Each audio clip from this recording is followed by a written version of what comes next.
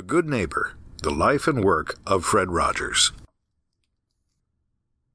Every weekday, for decades, a kind man named Mr. Rogers stepped through a door in his TV house, spoke directly into the camera while he changed from street clothes into a cardigan, sweater, and sneakers, and he sang "It's a Beautiful Day in the Neighborhood."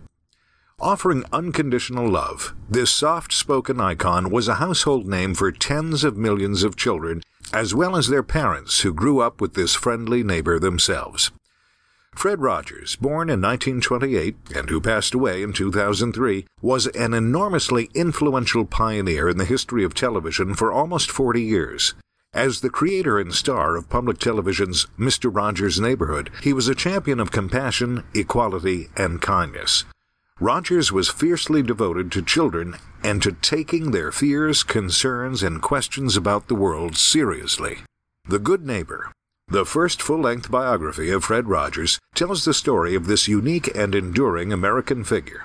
Based on original interviews, oral histories, and archival documents, The Good Neighbor traces Rogers' personal, professional, and artistic life through decades of work, including a surprising decision to walk away from the show in 1976.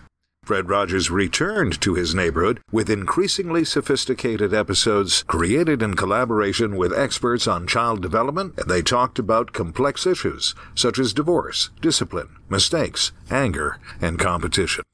Fred Rogers' work and his messages still resonate with parents and children today, especially in a world where the human values he championed are too often forgotten or neglected.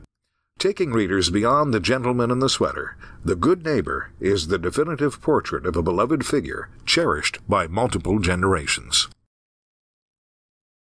Author Maxwell King is the CEO of the Pittsburgh Foundation. After a career in journalism, including 8 years as editor of the Philadelphia Inquirer, King served as president of the Pittsburgh-based Heinz Endowments for nearly a decade.